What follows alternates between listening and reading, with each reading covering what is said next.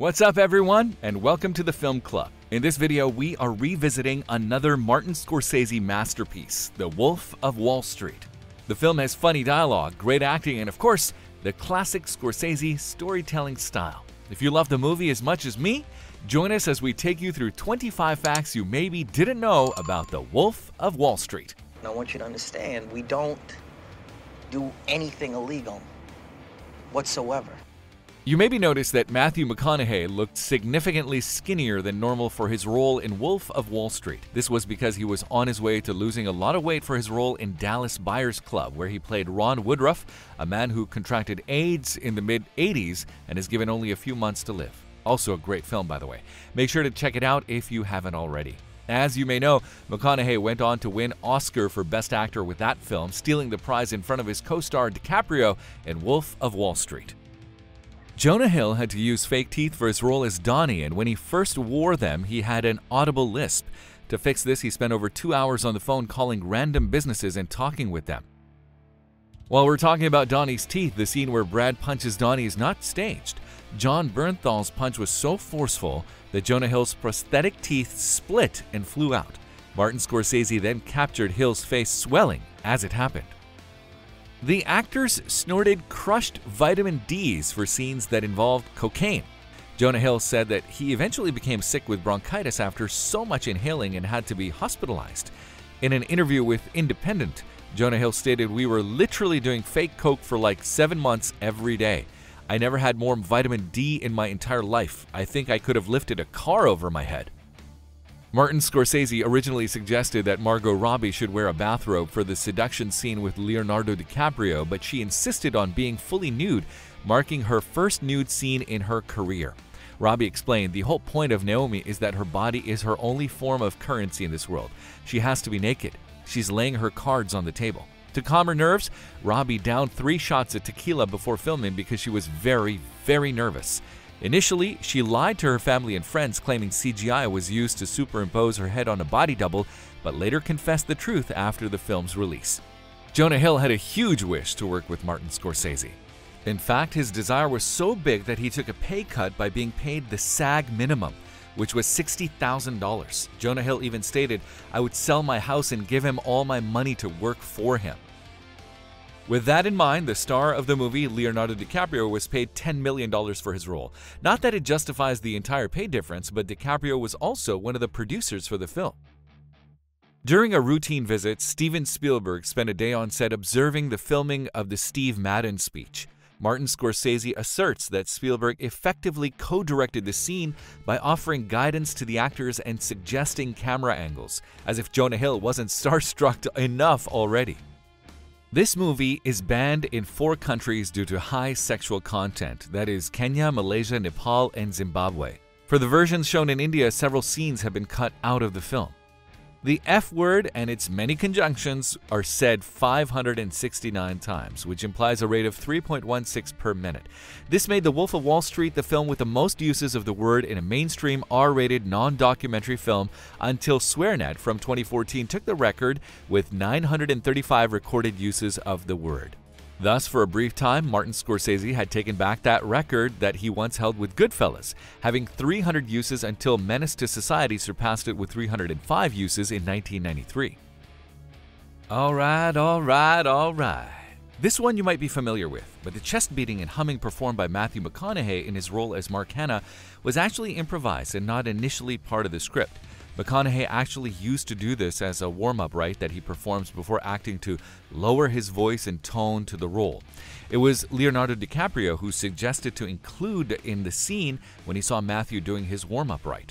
The brief shot of DiCaprio looking away uneasily from the camera was actually him looking at Martin Scorsese for approval. The chest beat humming is probably one of the most iconic scenes in the movie, and it was also used as part of the trailer, which already then started the hype. As Martin Scorsese often encourages, a lot of the film's dialogue was improvised. As the already mentioned iconic chest humming scene, another classic was improvised, namely the "Sell Me This Pen" scene. In an interview with Jon Bernthal, who plays Brad, he revealed that the scene was improvised by Leonardo DiCaprio.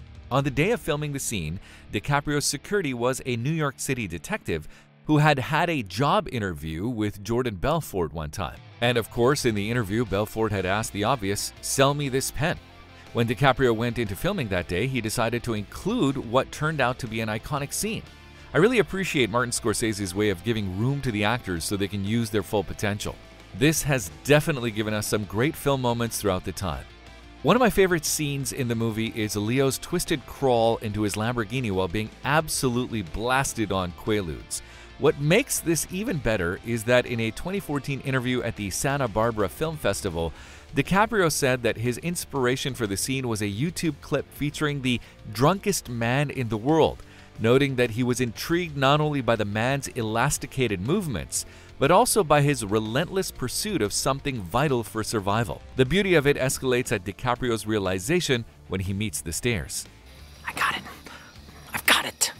I can roll. I can roll. In an Evening Standard interview with Margot Robbie, she shared that during the scene where Jordan Belfort and Nomi LaPaglia have sex for the first time in her apartment and her dog tries to jump up and bite him, they face difficulty getting the dog to jump. To encourage the dog, they had to put dog food and chicken livers all over Leonardo DiCaprio's feet and between his toes. She also stated in the same interview she got 1 million paper cuts on the back from all that money. DiCaprio later joked that they did hurt, but he didn't care. He was in bed naked with Robbie, so the bills weren't what he was focusing on. Martin Scorsese confirmed that some of the editing is odd on purpose, especially those depicting characters under the influence of drugs. Whenever Jordan takes drugs, the following scenes might not make complete sense and may feel odd. Additionally, to portray Jordan's mental state, director of photography Rodrigo Prieto used a variety of lens types. When Jordan is clear-minded, flat, spherical lenses are used, whereas scenes depicting his altered state feature anamorphic lenses. As the story progresses and Jordan faces pressure, they switch to longer focal lenses to show his increasing stress and the feeling of being watched. The iconic scene where Jordan Belfort crashes a Lamborghini Countach was filmed using a real $700,000 Countach, not a replica. What's even crazier is that the same car, still just as messed up, was sold at an auction in 2023 for almost $1.7 million. Jordan Belfort, the real one that is, coached Leonardo DiCaprio on his behavior as Jordan Belfort, especially guiding him on how he reacted to the Quaaludes he abused and his confrontation with Danny Porush while under the influence of drugs. In 2007, DiCaprio, together with Warner Brothers, won a bidding war for the rights of Jordan Belfort's memoir, The Wolf of Wall Street. Ever since obtaining the book in 2007, DiCaprio has been determined to adapt Jordan Belfort's wild story into a film. Yet his interest extended beyond its relevance to the Wall Street collapse around the same time. He was especially drawn to Jordan's raw and unfiltered depiction of his own experiences. Martin Scorsese needed a shot of the "fasten your seatbelt" sign for the airplane scene, but he didn't want to go through the hassle and expense of setting up a gimbal. Robert Legato, the effects supervisor, recorded a video of one during a flight with his iPhone to show Scorsese. When Scorsese saw the footage, he simply said, "Great, let's just use that." This made the film Scorsese's first to include footage taken from a phone. Martin Scorsese said that on the set of some scenes, real-life stockbrokers were present and used as extras, including some who had worked at the real Stratton Oakmont firm. In the film's final scene, the real Jordan Belfort makes a brief appearance, introducing his movie counterpart Leonardo DiCaprio. Belfort, as he is portrayed in the scene, is now a motivational speaker who spent 22 months in federal prison for stock fraud. Early on in the process, Scorsese was working on the screenplay and DiCaprio wished for him to direct the film. However, Warner Brothers hesitated to approve the project. Frustrated, Scorsese moved on to work on Shutter Island. Funny enough, DiCaprio was set to star in that film as well. Ridley Scott was considered as a replacement director, but ultimately Warner Brothers dropped the project entirely, leaving the rights available once more. I'm so glad Scorsese got around to do the film. Can't really picture anyone doing it as great. The Wolf of Wall Street remains Martin Scorsese's highest-grossing film of all time, making $392 million worldwide. The writer of the screenplay, Terrence Winter, had already previous experience working together with Martin Scorsese on the series Boardwalk Empire, in which Scorsese directed one episode. Also, another beneficial experience Terrence Winter had was that he used to work as a lawyer in New York for a few years. He even worked as a legal assistant at Merrill Lynch in their trading department, which likely helped him to write the script. There you have it, 25 facts you now know about The Wolf of Wall Street.